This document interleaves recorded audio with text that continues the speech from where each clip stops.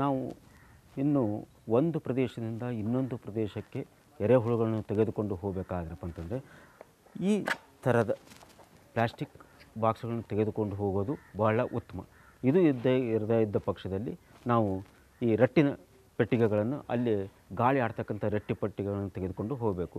ತೆಗೆದುಕೊಂಡು ಹೋದಾಗ ಈ ಒಂದು ಇದಕ್ಕೆ ಸ್ವಲ್ಪ ಈ ಕಾಂಪೋಸ್ಟ್ ಅಥವಾ ವರ್ಮಿ ಕಾಂಪೋಸ್ಟನ್ನು ಹಾಕಿ ಆಮೇಲೆ ಇದರಲ್ಲಿ ಹುಳುಗಳನ್ನು ನಮಗೆ ಬೇಕಾದಂಥ 1 kg ಹುಳುಗಳನ್ನು ಇದರಲ್ಲಿ ಹಾಕಿಕೊಂಡು ಆಮೇಲೆ ಇದರ ಮೇಲೆ ಇದನ್ನು ಕವರ್ ಮಾಡಿ ಎಲ್ಲಿಗಾದರೂ ಟ್ರಾನ್ಸ್ಪೋರ್ಟೇಷನ್ ಮಾಡ್ಕೊಂಡು ಹೋಗಲಿಕ್ಕೆ ಇದು ಬಹಳ ಉತ್ತಮವಾದದ್ದು. ಈ ಟೈಪ್ ಮಾಡಿದೆವಪ್ಪ ಅಂತಂದರೆ ಹುಳುಗಳಿಗೆ ಯಾವುದೇ ಧಕ್ಕೆ ಆಗೋದಿಲ್ಲ.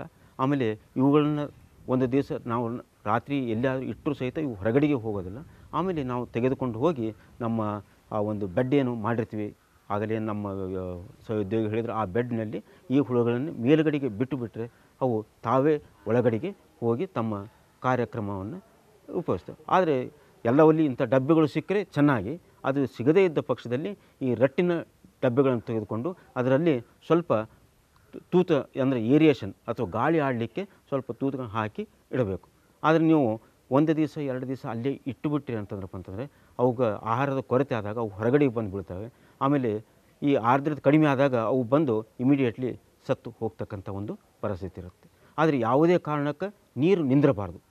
ನೀರು ಸುಮಾರು 48 ಗಂಟೆ ನೀರು ನಿಂತಪ್ಪ ಅಂತಂದರೆ ಈ ಹುಳುಗಳು ಜೀವಂತ ಉಳಿಯೋದಿಲ್ಲ, ಇವು ಸತ್ತು ಹೋಗ್ತವೆ. ಆಮೇಲೆ ಇನ್ನೊಂದು ಈ ಹುಳುಗಳಿಗೆ ಬರ್ತಕ್ಕಂಥ ನೈಸರ್ಗಿಕ ಶತ್ರುಗಳು ಯಾವುವು ಅಂತಂದ್ರಪ್ಪ ಅಂದ್ರೆ ಮುಖ್ಯವಾಗಿ ಇರುವೆ, ಗೆದ್ದಲು, ಆಮೇಲೆ ಕೆಲವೊಂದು ಟೈಮ್ನಾಗ ಈ ಕಪ್ಪೆ, ಹಾವು, ಹಲ್ಲಿ ಇಂಥವೆಲ್ಲವೂ ಬರ್ತಾ ಇರ್ತವೆ. ಯಾವಾಗ ನಮ್ಮ ಈ ಒಂದು ಬೆಡ್ನಲ್ಲಿ 60% ಹಸಿ ಇರುತ್ತೆ, ಆವಾಗ ಈ ಇಲಿಗಳು ಅವುಗಳ ಕಾಟ ಇರೋದಿಲ್ಲ. ಇವು ನಿಶಾಚಾರಿಗಳಿಂದ ಇವುಗಳ ಕಾಟ ಕಡಿಮೆ ಆಗಿರುತ್ತೆ.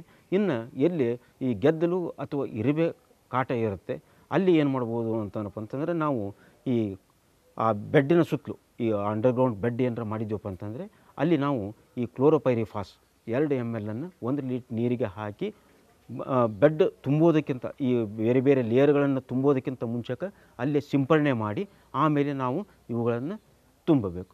ಅದು ಅಲ್ಲದೆ ಕೆಲವೊಂದು ಟೈಮ್ನಲ್ಲಿ ನೀವು ಈ ಬೇವಿನ ಬೀಜ, ಬೇವಿನ ಹಿಂಡಿಯನ್ನು ಸಹಿತ ಉಪಯೋಗಿಸ್ಬೋದು ಅಥವಾ ಬೇವಿನ ಎಲೆಗಳನ್ನು ಉಪಯೋಗಿಸ್ಬೋದು. ಬೇವಿನ ಎಲೆ ಅಥವಾ ಬೇವಿನ ಹಿಂಡಿಯನ್ನು ಉಪಯೋಗಿಸಬೇಕಾದ್ರೆ 5% ಹೆಚ್ಚು ಪ್ರಮಾಣ ಇರಬಾರ್ದು. 1 ಟನ್ನಿಗೆ ಕೇವಲ ಒಂದು 5 ಕ್ವಿಂಟಲ್ನಷ್ಟು, ಅದಕ್ಕಿಂತ ಹೆಚ್ಚಿನ ಪ್ರಮಾಣದಲ್ಲಿ ನಾವು ಹಾಕಬಾರ್ದು. ಯಾವುದೇ ಪ್ರಮಾಣ ಈ ಹಿಂಡಿ, ಈ ನೀಮ್ ಕೇಕ್ ಅಥವಾ ನೀಮ್ ಲೀವ್ಸನ್ನು 5% ಹೆಚ್ಚಿನ ಪ್ರಮಾಣದಲ್ಲಿ ಉಪಯೋಗಿಸಬಾರ್ದು. ಅವನು ಉಪಯೋಗಿಸಿದಪ್ಪ ಅಂತಂದರೆ ಆ ಹುಳುಗಳ ಒಂದು ಬೆಳವಣಿಗೆ ಕುಂಠಿತ ಆಗುತ್ತೆ. ಇವುಗಳ ಶತ್ರುಗಳನ್ನು ಹತೋಟಿ ಮಾಡಲಿಕ್ಕೆ ನಾನು ಈಗ ಈ ಬೆಡ್ಡಿಗೆ ಅಥವಾ ಈ ಬೆಡ್ ಮಾಡಿದಾಗ, ಭೂಮಿ ಮೇಲೆ ಬೆಡ್ ಮಾಡಿದಾಗ ಅದರಲ್ಲಿ ಕ್ಲೋರೋಪೈರಿಫಾಸ್ 2 ml 1 ಲೀಟ್ರ್ ನೀರಿಗೆ ಹಾಕಿ ಸಿಂಪರಣೆ ಮಾಡಿ ಆಮೇಲೆ ಈ ವಿವಿಧ ತ್ಯಾಜ್ಯ ವಸ್ತುಗಳನ್ನು ತುಂಬಬಹುದು. ಅದು ಅಲ್ಲದೆ ಈ ಬೇವಿನ ಎಲೆ ಅಥವಾ ಬೇವಿನ ಹಿಂಡಿಯನ್ನು ಸ್ವಲ್ಪ ಪ್ರಮಾಣದಲ್ಲಿ ಮಿಕ್ಸ್ ಮಾಡಿದಾಗೂ ಸಹಿತ ನಾವು ಈ ನೈಸರ್ಗಿಕ ಶತ್ರುಗಳಿಂದ ನಾವು ವಿಮುಕ್ತಿಯನ್ನು ಪಡಿಬೋದು. ಅದು ಅಲ್ಲದೆ ಕೆಲವರು ಈ ಅರಿಶಿಣ ಅಥವಾ ಈ ಬಜ್ಜಿ ಪುಡಿ ಅಂತ ನೀವು ಹೇಳ್ತೀವಲ್ಲ, ಅದನ್ನು ಸಹಿತ ಮಿಕ್ಸ್ ಮಾಡೋದ್ರಿಂದ ಈ ಗೆದ್ದಲು ಮತ್ತು ಈ ಇರುವೆ ಕಾಟದಿಂದ ಸಹಿತ ಅವುಗಳನ್ನು ನಾವು ಇದನ್ನು ಮಾಡೋದು.